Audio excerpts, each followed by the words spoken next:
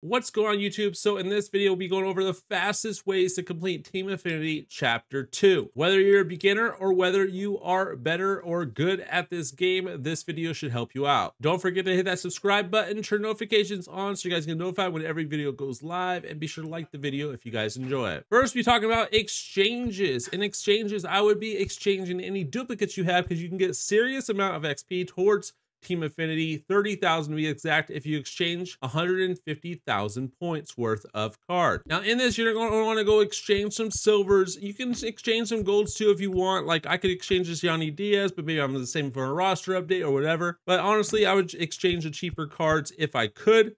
Exchange these and only exchange your duplicates. So whether or not you can get 150,000, if you can't get that one, try the 100,000 one for 20,000, try the 50,000 one for 10,000, and so on, and do multiple ones if you can. Next, there is an extreme showdown. For those that you are good at the game, you can play the extreme showdown. The beginning of it starts on All-Star and then goes Hall of Fame. The final boss is on Legend, but if you do all the missions, you'll only need 2 runs on Legend within 20 out. And that will give you 20,000 XP for each division, totaling 120,000 total XP for TA. There also is one extreme moment for each division that will reward you 10,000 XP. It is going to be mostly like Hall of Fame difficulty.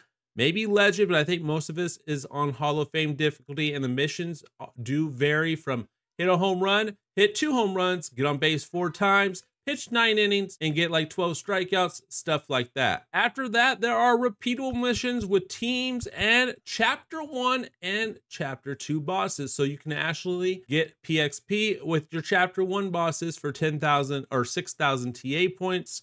And once you get some Chapter 2 bosses, you can also do it with the Chapter 2 bosses as well. You can also play multiplayer, like play events and stuff like that. You can also play single player. There are also some single player missions, including the Hall of Fame and Legend missions. Once again, if you're better at the game, do these missions. I highly recommend them. The 3 home runs on Legend with players from that division, that will give you 10,000 XP. And then if you get 10 hits on Hall of Fame or higher, you get an additional 5,000 XP. And then it has like hits with Chapter 2 LE bosses. You get 10 hits and you get 7,500 XP.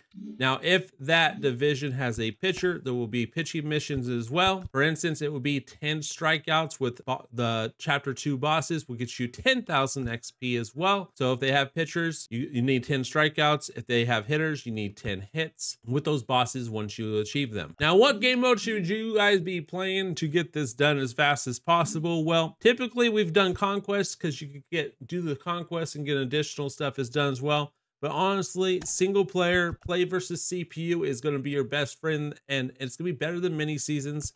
Mini seasons is going to be good if you want to grind some packs as well. But the reason I don't like mini seasons for this, because mini seasons, you're facing God squads. You're facing diamond overall cards, diamond overall teams. It's gonna be harder to hit. Whether you play on rookie or not, it will still be harder to hit because their hits per 9 will be like 100. So you'll have a smaller PCI even on rookie, versus if you play versus a CPU and you play the Colorado Rockies, you'll have like a silver at best. Most of the time you'll have a bronze as a starting pitcher against your diamond squad.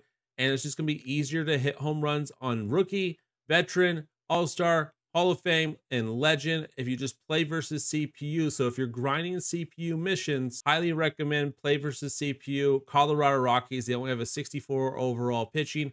Even if you start your best pitcher, you're facing like a bronze pitcher for the Rockies. So that's where I would start. If you guys watched any of my previous videos or any of my live streams, I was getting 20 runs on these guys on Legend. So definitely very, very possible, and totally recommend if you're grinding missions and single player missions to play versus CPU against the Colorado Rockies. Play at home. Don't play at Costco. Play it like Shield Woods. Creative stadiums are kind of busted. Exhibitos are terrible. Play at Shield Woods and you should be good. Now, the other thing I like is the multiplayer missions, because you can play these and like events. Besides the ranked co-op stuff and the innings pitched and ranked co-op, you can do everything else and events, which is really, really nice. So the missions for these would be tally 8 innings pitched, get 10 RBIs, 20 total bases, 10 strikeouts, 3 stolen bases, 5 hits, 3 home runs, and tally 5 hits with the bosses, and you get 12,500. So if you want to play the online route, playing events or ranked, this is pretty good as well. And you're going to get more like PXP stuff, but I like the missions. Not a lot. There's no PXP missions for that. But the repeatable missions, you can do this as well in ranked, battle royale, or events. All the PXP stuff is repeatable inside and online. The single player missions have to be versus the CPU, mini seasons, or conquest. So keep that in mind when you are doing the single player missions. You have to be playing a single player mode. So there you have it. Those are my fastest ways to complete Team Affinity Chapter 2, depending on your skill level, whether you are a beginner, whether you're average at the game, or whether you are a good player. These tips can help you finish Team Affinity Chapter 2 as fast as possible. I would start, no matter your skill level, I start exchange whatever cards or tier that you can do, and then start working on whatever you want to work on next. If you're a good player, maybe you want to do the Extreme Showdown and the Extreme Moment. If you're not so good, maybe you want to start with the single player missions, do some of these. If you are a good player, you might want to do the Hall of Fame and Legend missions. If you guys don't like playing offline and you want to play multiplayer, you can do the multiplayer missions. If you don't want to play online and you want to do single player, do the single player missions as well as the repeatable PXP missions.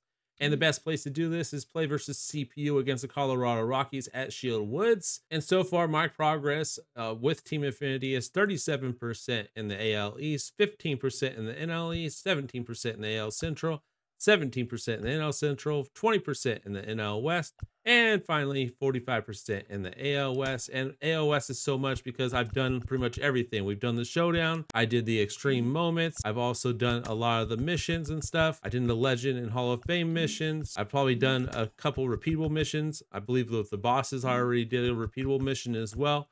So we got a lot done. And for exchanges, we've also done the final exchange, 150K. So that gave us 30,000 as well. So that's why we've gotten so far in the AL West. Anyways, if you guys did enjoy this video, be sure to hit that like button, subscribe if you're new, turn notifications on. You guys get notified when every video goes live, and I'll see you guys in the next one.